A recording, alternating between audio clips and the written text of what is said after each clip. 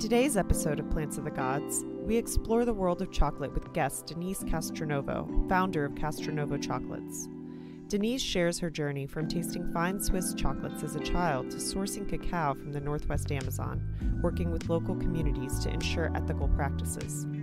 She explains the rich flavor profiles of artisanal chocolate and its 600-plus flavor notes.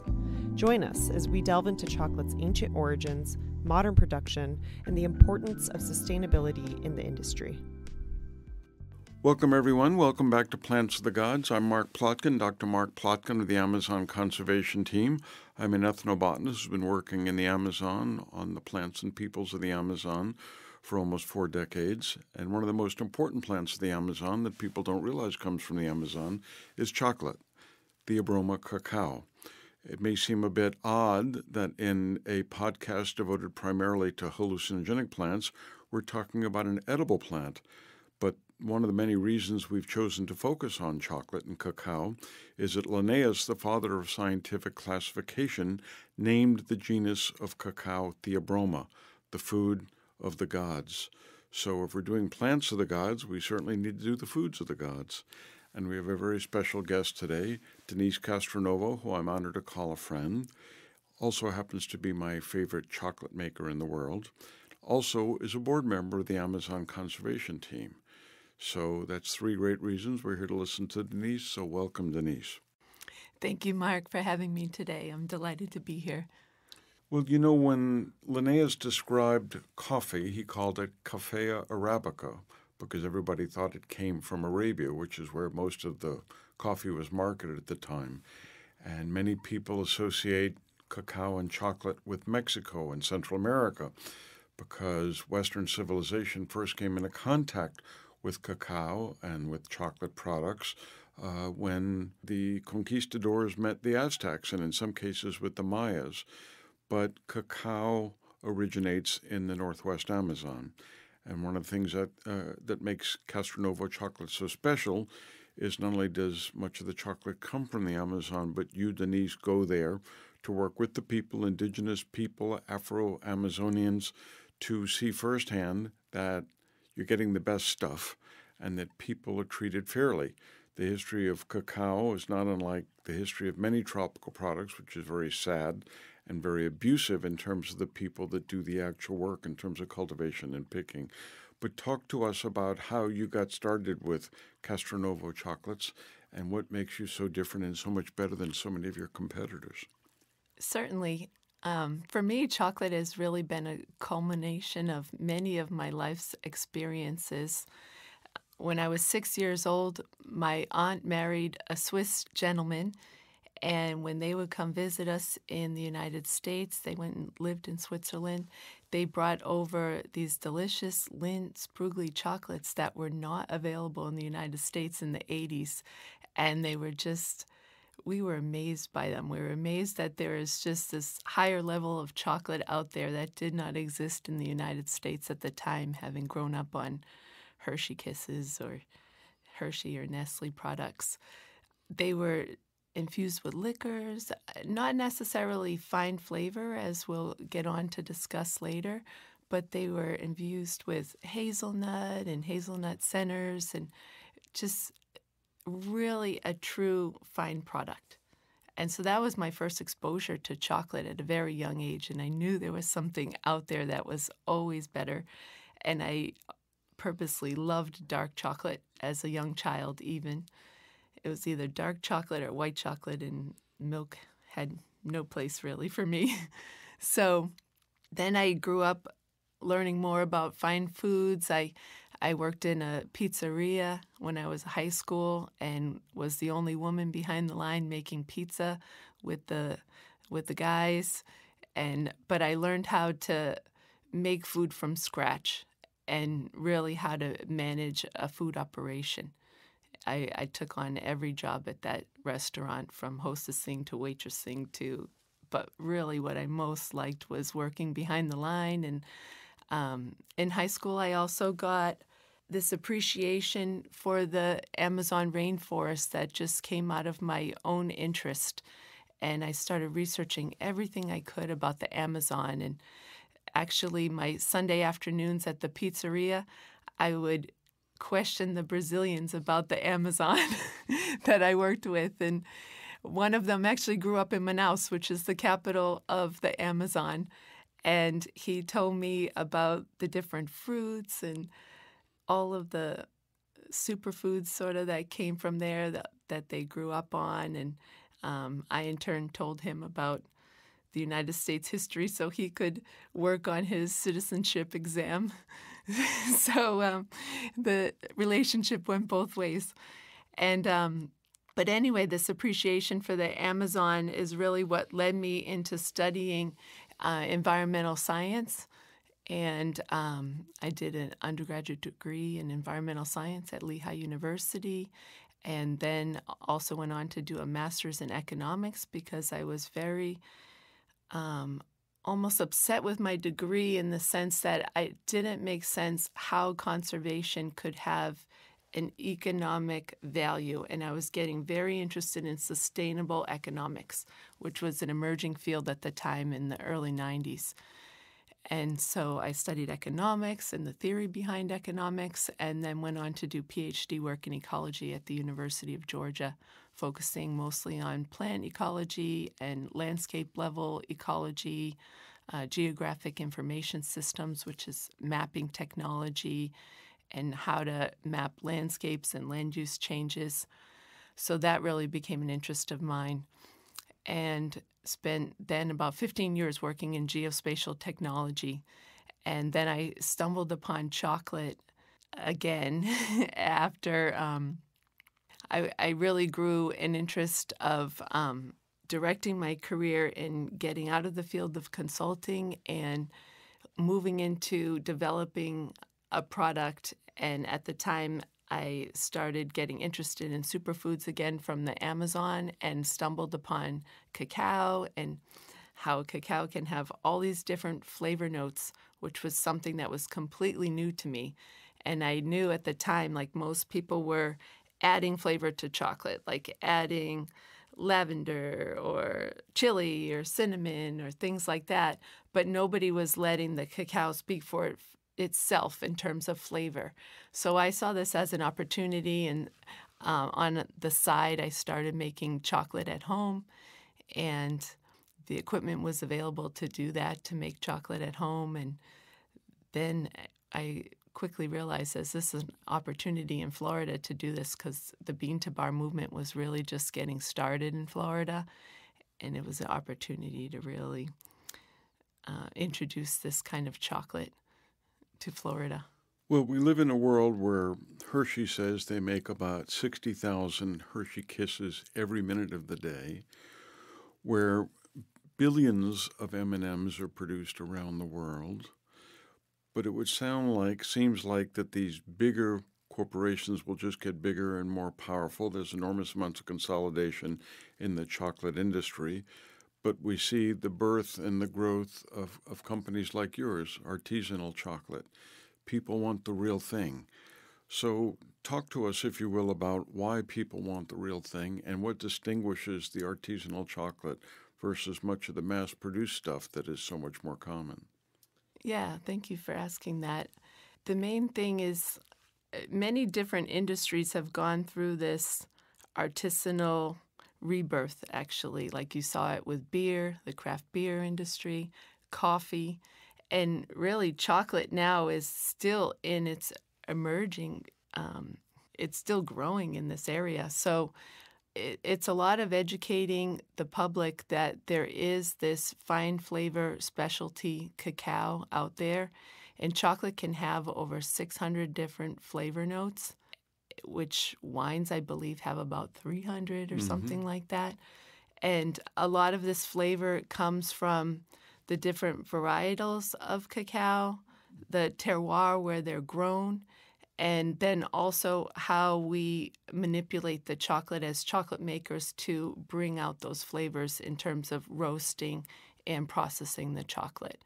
So it's really a different mindset of always making a uniform product that tastes the same to making one that can change based on the harvest of the cacao, based on where we get the beans, whether it was a dry season or a rainy season that particular area for that particular harvest. And it's really turning chocolate into a gourmet food that it's never been before. Well, wine drinkers make a big deal of how they drink wine, smelling it, looking at the color, stuff like that. But when I watch you eat a piece of chocolate, it's a lot different than when I see somebody grab a cheap bar at 7-Eleven. So tell us the way to really appreciate a good bar of chocolate in terms of the snap and the color and things like that. What should be looking at and smelling and sniffing and hearing and all the other senses that should come into play. Yeah, sure. So when you first taste a piece of fine chocolate, what you want to do is break off a piece, and it should have a nice snap, but also not be too brittle or dry. And then you want to rub the piece of chocolate between your fingers and really take a smell of it. So when you take a smell of it, what happens is your nose can actually sense thousands of different odors. But taste, you have 5 taste sensations. So it opens up the palate and helps train the palate of this is what's coming. So then you take that piece of chocolate and you put it in your mouth. You can take maybe one bite, but you really want to let it melt in your mouth. And the fine European chocolates, or even the way we make them in America, should have a really nice smooth mouthfeel. And that's just gorgeous when the cocoa butter just starts melting in your mouth and covering the palate. And fine chocolate, like a wine, has flavors that come out in the beginning, middle, and finish. So sometimes you'll get some fruity flavors up front that you'll notice start converting to maybe something more nutty at the end. And it's beautiful. Very complex chocolates will have this experience that goes on as you eat them. So really our best consumers of this type of chocolate we call our nibblers. You just savor one little square at a time.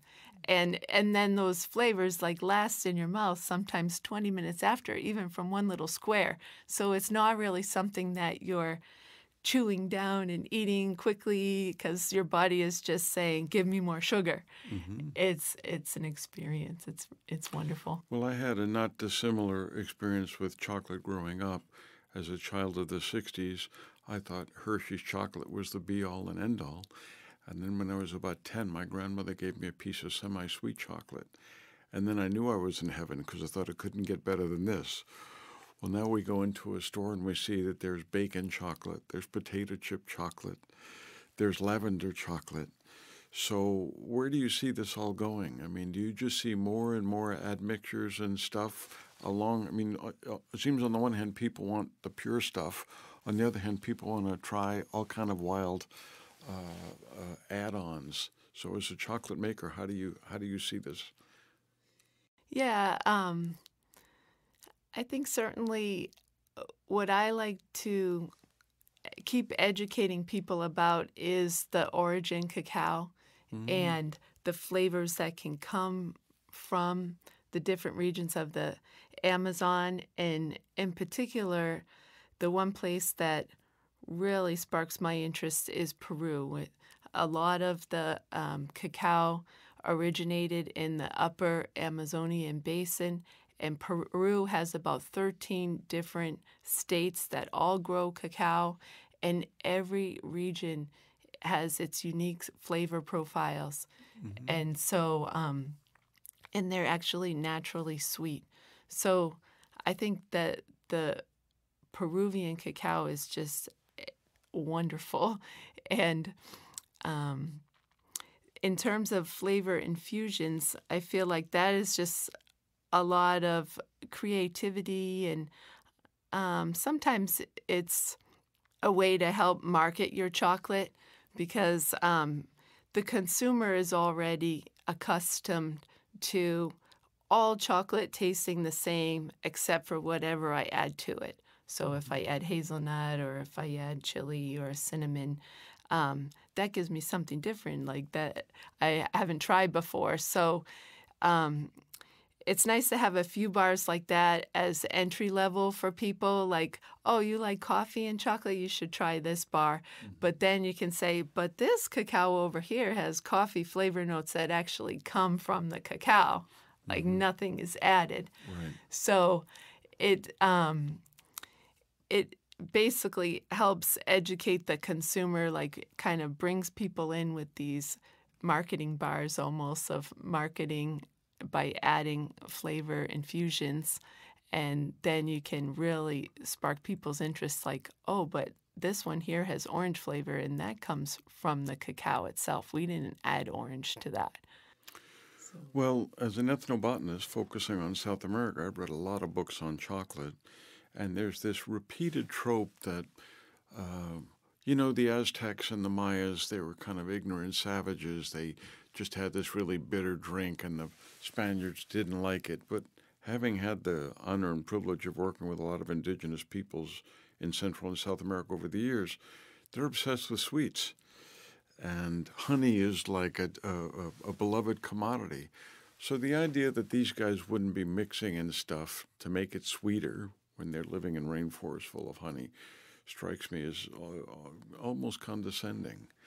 And the fact that, as you point out, there are these different varieties, it kind of tastes like they have coffee in them, kind of tastes like they have sugar in them, says that we just have historically looked down at people who ended up knowing a lot more than we did.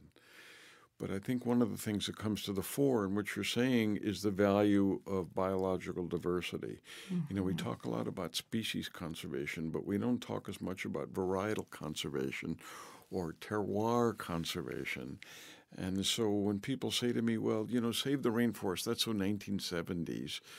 Well, nobody stopped eating chocolate since the 1970s, even if Save the Rainforest isn't quite the call to the ramparts that it was. But I do think that we need species like chocolate. The way to somebody's heart in many cases is through their stomach. And these new superfoods, acai, which is now commonplace, but back when you and I started traveling in South America, it was pretty much a local thing. And I remember people telling me it really doesn't have any commercial potential. It's kind of an acquired taste. And now you have cupuaçu, first cousin of chocolate, which you're making a cupuaçu bar and seems to be ever more common. So talk to us a little bit about cupuaçu. Okay, sure. So cupuaçu is a different theobroma. It's Theobroma grandiflorum. And typically, the pulp is consumed in Brazil in particular. A lot of Brazilians drink the pulp of cupuaçu and add a little bit of sweetener to the pulp, but it makes a very nutritious drink, like a smoothie. You can blend it in the blender. And cupuaçu is a little different from cacao in that there is a substantial amount of pulp around every single seed. So much so that you could cut off the pulp around the seed and save that for beverages, and then you still have pulp around the seed that you can then use to ferment the cupuaçu seeds. So you can get two products out of it. And it's different as well. It's not typically grown in plantations. It's grown more in the wild in the Amazon. And the tree, as it matures, it actually drops the pod to the ground. So when the pod is ripe, it falls to the ground. So you don't have to have long clippers or anything to get up into the tree canopy to collect it. And until recently, not a lot of people are using the seed to make like a chocolate-like product. There's been growing interest now in the craft chocolate movement, particularly chocolate makers from Peru and myself included, that are starting to use the seed to make a chocolate-like product. And for cupuaçu, you would still ferment the seed, and a lot of these beautiful flavors from the pulp get incorporated into the seeds, so you can get some floral and some fruity and also some very nutty characteristics. And it makes a chocolate bar that almost tastes like it has milk in it, yet there's no milk added. It has this beautiful creaminess to it. I think part of human nature is wanting to taste something new and delicious. You know, we've all had pina coladas, but there's a lot more tropical fruits that are showing up in this craft cocktail movement. And I think the Northwest Amazon, in particular, Peru to Colombia, you have the greatest concentration of underappreciated flavors in terms of fruits.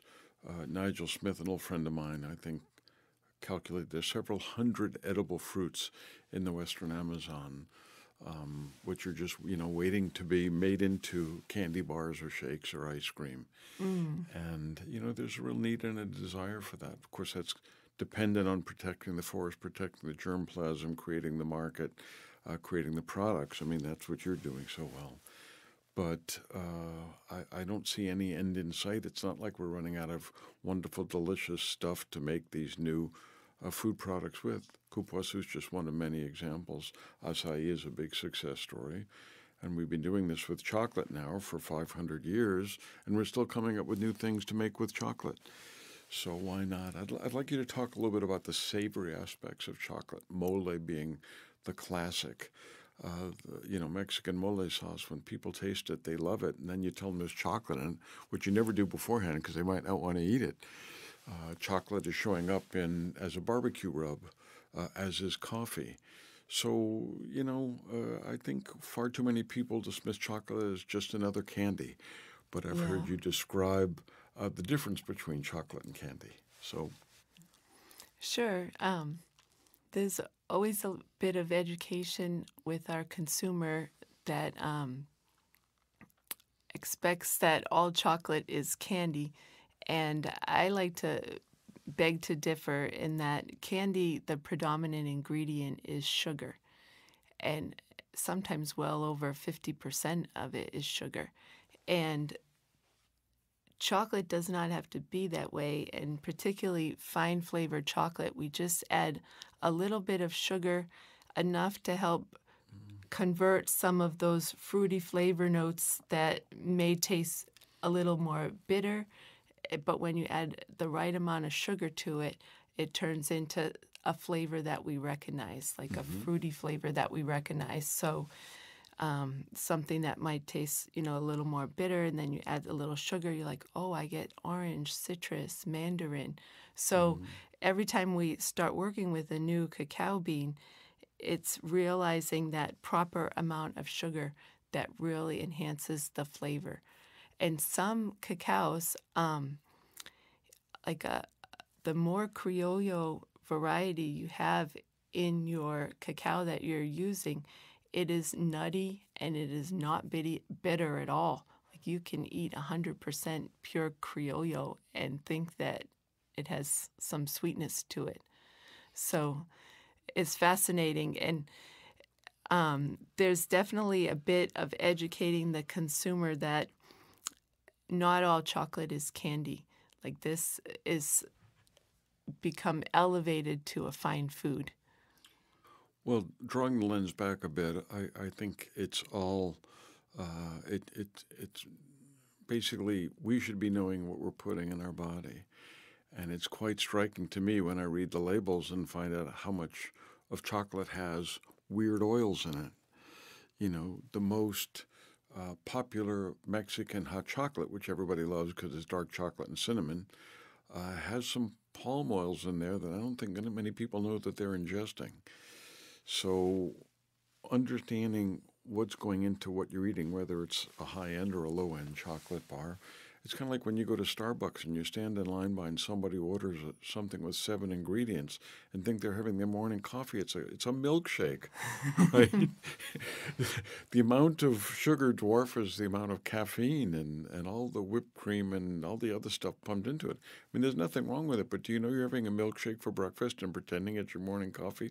Obviously, either they don't know or they don't want to know. Yeah. But since you brought up Criollo, there's more varieties of cacao being recognized all the time, but the classic 3 are Forastero, Criollo, and Trinitario. So can you distinguish between those 3 for us beginners in terms of how you see them as a chocolate maker? Sure. So Certainly the Criollo are the prized beans. These are the beans that somehow made their way from the Northwest Amazon to Central America, and predominantly the Central American cacao that the Maya, the Olmec, the Aztec drank was Criollo. And it has very low bitterness and nutty flavor.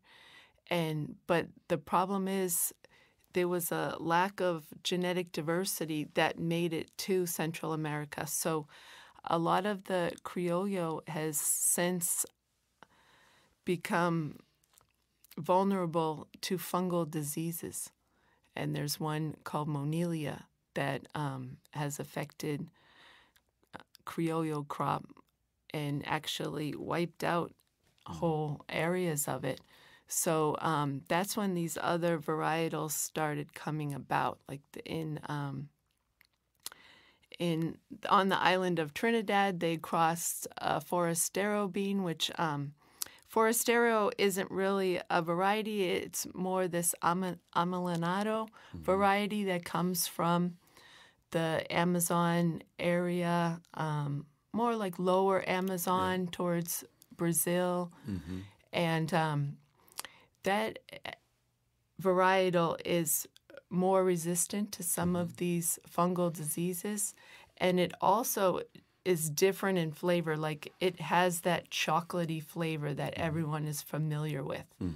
So it has this more depth to it that the Criollos don't. The Criollos are very mild. So when they're crossed together, it actually makes very interesting beans. The Trinitario are also considered excellent fine flavor beans, and they're more resistant to some of these fungal diseases. So what's happened since is there's a lot of different clones that are made that cross different Trinitario varieties, and these are the varietals that often are recommended to farmers who want to get into planting cacao. They visit the Department of Agriculture in their country, and there are different recommended varieties for them to plant. And more now, with the development of this fine flavor chocolate industry, those Department of Agricultures are, I've seen this in Colombia, promoting some of these fine flavor varietals, which is excellent. Like they're not necessarily promoting a variety that is just more productive. So we see with the emergence, because really the farmer, the best opportunity for them is to sell to the gourmet market. They're going to get so much more money for their crop, their product, their recognition. So there's definitely incentive to start cultivating more and more of these fine flavor varietals, and ones that are a little bit resistant but also are prized for their flavor. Well, again, when we talk about the importance of the Amazon, we're not just talking about having access to great chocolate, but the economies of much of West Africa is dependent on chocolate as a crop. And when you have these diseases sweeping through, which they always have and always will, you need that germplasm. So whether you're making the world's best chocolate in Tuscany or in Florida, you have a stake in these rainforests just like these peasant farmers in West Africa. So it's all connected. I mean, this is one of the upsides and the downsides of globalization, that diseases can move around a lot more quickly. You don't have to hide out on a sailing ship for 2 months. You can be just about anywhere in a couple of hours. So I think that all of us who love chocolate have a responsibility to think about how do we protect the root source, literally. How do we protect those plantations? What's our stake in it? And when people think small, like, oh, well, we're Fortress America, what happens overseas doesn't affect us, we have problems at home, we don't need any foreign aid or anything like that, realize that this is just one of many manifestations of the connections that connect us all. So in that sense, cacao and chocolate is kind of a connective tissue between us and the tropical world in terms of well-being and, our favorite dessert. Yeah. I think that a lot of people tend to overlook that. But, one of the interesting aspects in looking at how chocolate is marketed and consumed, one of the things I find is that Oreos, interestingly enough, which are, big consumer items, not artisanal in any sense, have a real chocolatey essence in the cookie part, not the cream part, which is sweet. I don't know if they're using nibs in there or what to give that real chocolate flavor. It hasn't just been homogenized to taste like a Hershey bar. No, what happens in something like an Oreo cookie or is what's called Dutch processing. So they alkalinize the cacao to remove all of the acidity. So so you get a Dutch processed cocoa powder that you can buy at the store, and those have removed a lot of the natural acidic flavors, the tannins of the cacao to make it taste not bitter. And so that, in some respect, is what a lot of people are familiar with in terms of chocolate flavor. Like when we talk about how chocolatey is it, like they're familiar with that flavor that, you get in a chocolate cake or a lot of baked goods. Interesting. So another part of the chocolate process we touched on in an earlier episode was conching or conching. Can you describe what that is and why it's important? Because that's something about chocolate that most of the general public never hears or doesn't know anything about. Yeah, conching started out with Lindt. They developed the first conch, which is a machine. It's a big, like, horizontal machine, the original one, that has these rollers that go back and forth, sweeping the chocolate back and forth, and it's aerating the chocolate. There's a lot of volatile compounds that come out as chocolate is being processed or conched, and those tend to be compounds that are a little more acetic, like you're trying to evaporate some of the acetic acid that is inherent in the cacao, which comes essentially from early on in the fermentation process.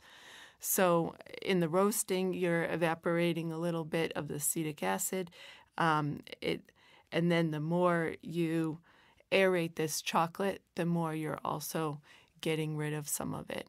So in that process, like chocolate that hasn't been processed enough can taste very bitter or astringent. Astringency actually hits you more in the back of the throat.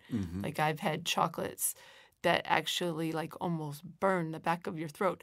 And when we first put it in the grinder, though, like sometimes there's a lot of that astringency. Like you can take a whiff of the chocolate in the grinder and it gets you in the back of the throat. So a lot of that evaporation happens as soon as it starts being processed.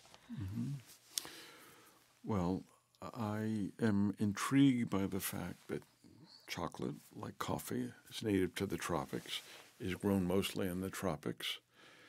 And I focus on tropical America, but I've traveled in Africa and I've traveled in Asia. You can get coffee anywhere. But up until recently in the tropics, I never saw chocolate bars for sale. It was hot. They would melt. But now a wonderful chocolate's starting to crop up in Latin America. I've had wonderful chocolate in Colombia and Venezuela. Why is that people are now able to make high-end chocolate in the tropics? I think a lot of it started with the bean to bar movement in the United States. Actually, the U.S. was really a pioneer in the bean to bar movement.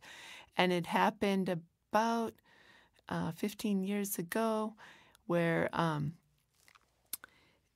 the equipment became available to start making chocolate on a small scale.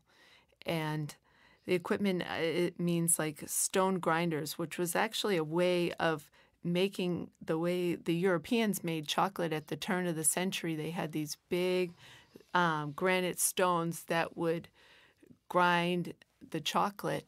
And now some Indian companies realized that the Indian stone grinder that they use to mill rice and make an Indian flatbread can be modified if you fix the motor so it doesn't burn out on you.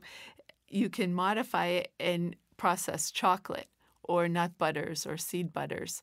And so that same equipment that was used as a rice grinder, many Indian families have these in their kitchen, you can use to process chocolate. So now at a very low cost, you can buy the equipment to start making chocolate.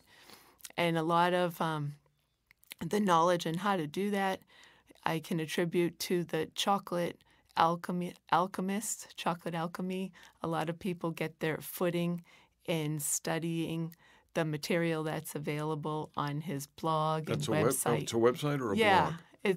it's a website called chocolatealchemy.com. Yes. Okay. And John Nancy is the founder, and I think a lot of people get their footing by following this wealth of information that John Nancy published. He's a chemist by trade and got very interested in roasting cacao and making it at home and selling cocoa beans to people in small quantities so they can get started. So that really sparked the bean to bar movement in the United States. And we really became leaders in this, like then learning how to get cacao ourselves. A lot of people start out getting their beans from John Nancy, and there now are a wealth of beans available actually to chocolate makers in the United States because we're bringing containers in for the specialty chocolate market. So a lot of the bean purchases are almost pooled together, and the U.S. makers purchase from a few distributors who are very interested in transparency at the source of how much the farmers are being paid, fair wages, interest in the ecology of the area, whether it's grown in agroforestry, interested in women's rights. And so it's really an all-encompassing movement. So with this emergence in the United States, like we really started inspiring the countries that we get the beans from in Peru and Colombia to start making chocolate there. Why not? I mean, you should be able to have single estate chocolate, that comes from tree to bar, we end up calling it. Well, it's kind of a shamanic circle because these great chocolate companies, Mars was started by Frank Mars, not Forrest Mars, Frank Mars. Hershey was started by Milton Hershey. Now these are two of the biggest corporations in the world. So there seems to be a move, consolidation. Much of capitalism works this way. But here we're going back to visionary chocolate makers like yourself, starting small and aimed at a niche audience and growing it up from there. So I think that all of us chocolate lovers are very happy with that development.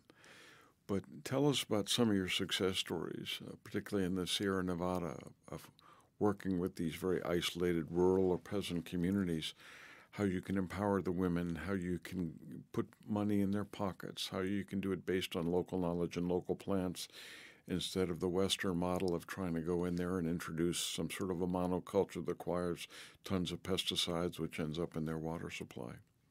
Yes, certainly. So for about the past 5 years, I've been working with the Arhuacos in the Sierra Nevada de Santa Marta, and this is a really unique environment in the whole world. The mountain itself is the highest coastal mountain in the world. It encompasses all of the Earth's biomes within an area about the size of the state of Massachusetts. And it goes from the Caribbean Sea with coral reefs and sea turtles all the way up to glacial mountain peaks. And so all of the Earth's biomes exist on a gradient from sea level to mountaintop.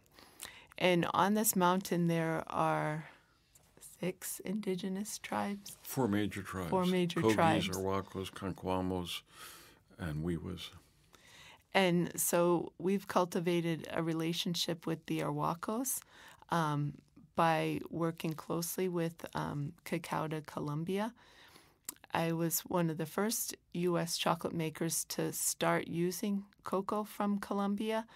I found it through friends who went and visited Cacao de Colombia before they even started making chocolate themselves. And we first got cacao from an area of the Sierra Nevada where it's a little more high altitude cacao, which had exceptional flavor notes and definitely a high percentage of Criollo content. And you can tell when you see like the nibs of the beans itself, they're a little more reddish and blonde in color.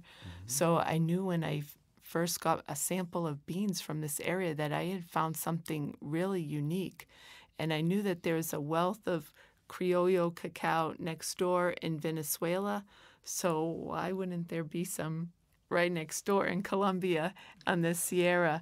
So that was one of the first chocolates I started making was our chocolate bar called the Sierra Nevada. And we make it as a dark chocolate and a dark Highly milk recommended, chocolate. speaking from experience, but go on. Yeah, it was actually one of the first milk chocolate bars to win the Golden Bean Award at the Academy of Chocolate in London, which is a blind tasting competition where they taste all these different chocolates. And the thing about our dark milk chocolate is the flavor notes of the cacao still come through even in a milk chocolate. They do. And So give us your website for people that want to know more about the story. yeah, so our website is castronovochocolate.com. Okay. So within a couple of years, though, Cacao de Colombia started building a relationship with the Arhuacos, and it took a long time to build this relationship. You don't just go in and say, I want to buy your cacao to indigenous people. You really have to build a level of trust. And so I had the first opportunity to go visit the Arhuacos in 2019 through a trip organized with Cacao de Colombia and Uncommon Cacao, who are our partners in the United States who bring the beans to us. And it is a whole trust-building exercise. Like we first had to sit and with the Mamo, who is the spiritual leader of the Arhuacos, and really introduce our company to him and explain like why we want to use their cacao. Like, what are we doing here? Why are we even interested? Are we on the same level of environmental consciousness as they are? And are we just trying to make a quick buck from using their beans? Or are we really trying to partner with them and send a message of protecting the environment and everything that they care about? Because the Arhuacos themselves are descendants of the Tairona people, and they believe that their job is to take care of Mother Earth. And they see the Sierra Nevada as a microcosm for the planet. So Which it is. So they make spiritual offerings all around the Sierra to help keep the whole earth in balance. And so after leaving there with our meeting of introducing our company to the Mamo, I really realized like there is so much bigger message here that we need to spread with this chocolate. Like one of cultural heritage, people understanding that there's so much more environmental conservation that goes into the chocolate, and that we're building sustainable livelihoods for the indigenous people there. And it's really important to them that when people eat this cacao, they really understand that they're eating something very special from the Sierra. And so we try to deliver that message. And basically, when I visited with the mamo, they said that you need to come back 4 times for us to be friends. And so until that, we give you this job and this role to spread the message to the rest of the world that we need to protect the environment. We need to listen to the elements, they said, the wind, the water, and the cacao from our forest. And that this has to become part of our consciousness, that we've become so disconnected with nature that this cacao can help build that connection. Wow. Yeah, it's incredible. And so the other thing to know about the Arhuacos is they just reclaimed their territory by the sea, and there was some original cacao there from the Tairona that never got destroyed when different narco trafficking and things like this took control of the area at the base of the Sierra and pushed them higher up into the mountain. Mm-hmm. When they were able to come back through regaining their territory in around 1993, they found some of that cacao still growing there. So they have been propagating this very old cacao along with some other cacao hybrids that they have introduced. So they have a little bit more genetic diversity there and things. And you can find some very ancient Criollo in their farm. And it has like a beautiful pointed tip, and the pulp just tastes gorgeous. I'll never forget the moment of tasting our chocolate bar, which is 80% chocolate. And I was wondering if it was really too rich for most people. And then we tasted it in the cacao field, and everything just made sense. The flavors, and we tasted it with Hernan, who's in charge of the cacao there. So you start off your book with that story when you sit down to write it. Yeah. So more recently, my second visit to visit the Arhuacos, this was after COVID. They actually had reached out to me during COVID to build connections, to build balance around protecting the earth. And then I went back a second time and asked them, what can we really do to become more of a partner for you? I know I'm helping you by buying your cacao. That doesn't get you a lot of money. Like, what else can we do? And they're actually getting into chocolate making themselves and doing a wonderful job of making chocolate. But they actually couldn't meet demand. They were only using a machine that would enable them to make about 5 pounds of chocolate at a time. Mm-hmm. So we were able to raise funds through our customers and people purchasing chocolate on our website to purchase them a bigger grinder that now they can make up to about 20 pounds of chocolate. Well, I hope you'll put something on your website regularly so that people that want to help with this type of project can do so. Yeah.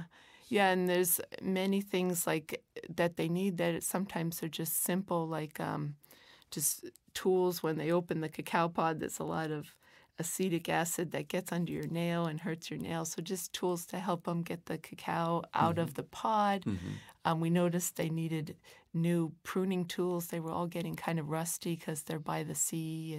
And I think that there's 2 lessons in here as we wind up in terms of helping these people help themselves and help us in the process. One is that it's based on relationships, mm-hmm. and relationships are not created in the first meeting. You can't show up on the airstrip anywhere in the world and say, I'm your friend, I'm going to help you, I've got a bunch of money, trust me. I mean, you can do it, but in my experience, it doesn't usually work. Secondly is the idea, if you really want to help people, it's not all about the money. In fact, a lot of money in a hurry can be ultimately destructive, ironically enough.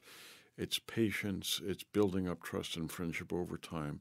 It's figuring out what help is needed and not thinking that money is the answer. This is a mistake that we as Americans, we as people from the industrialized world make over and over. They don't have enough money. We have to maximize our income. I've seen this over and over. Well-intentioned projects where you put some money in their pocket and then they move to the barrio, the favela, and are worse off. So it's teaching people how to help themselves, empowering them, and helping them deal with the outside world on their own terms. Not telling them what to do, that doesn't work, but saying, here are the pitfalls. You want to move to the city, it's your decision, but here's what you have to look out for. You want to build a road into your village, these are the bad things that can come in along with the good things you're thinking about. And as people who have a broader perspective than many of our Indigenous colleagues, I like to think of our role as we're riding shotgun, We're not telling them what to do. We're reading the map and making some suggestions, but the decision has to be theirs. But they should be informed decisions. Yeah, so the fact that they, want to make chocolate and build a livelihood in making chocolate. And my next visit, I want to go and work with them on just some different recipes that don't need to be tempered like American or European chocolate. Right. Like something that could be a little more rustic and not melt, because there's the Tairona National Park nearby where there's a lot of tourism of people hiking and interested in natural foods. And so what could we make that they can sell there, And not melt. Yeah, so helping them with some recipe development I see is probably the next thing that I could do. And the other thing I'd like to mention is just when you visit the communities, what is it even though you're a chocolate maker, what is it other than chocolate that you can bring back from the communities? Right. Like the Arhuacos make these beautiful mochila bags. Ooh. And so we're Stunning. able to purchase some of those from them and resell them here in the United States. And it's that the money from the mochilas and their beaded jewelry that they make goes directly to the women and the young women who are spending money to afford their books for school. And so it goes directly to the schooling. So that's one of the things I encourage other chocolate makers is think beyond chocolate and what other things you can bring from the origin countries as well. Agreed. Well, thank you, Denise. This has been most enlightening. I think everybody will appreciate chocolate on a far deeper level, philosophical and gustatory at the same time. And let's agree to continue the conversation and have you back and talk more about some of these projects and what we can look forward to in the world of chocolate if we do it right in terms of protecting the forest, helping the people protect the plants, and live a better life in a sustainable, culturally sensitive way. Yes, thank you, Mark, for having me. Our pleasure. Thank you once again. If you've enjoyed this podcast, please remember to check out other episodes, from ayahuasca to magic mushrooms, from the ethnobotany of warfare to the history and prehistory of wine. Please give us a top rating and subscribe and share with like-minded folks. We appreciate your support for the protection of the knowledge and biodiversity of South America by the Amazon Conservation Team. In the next episode, join us as we continue our discussion about the ethnobotany of chocolate.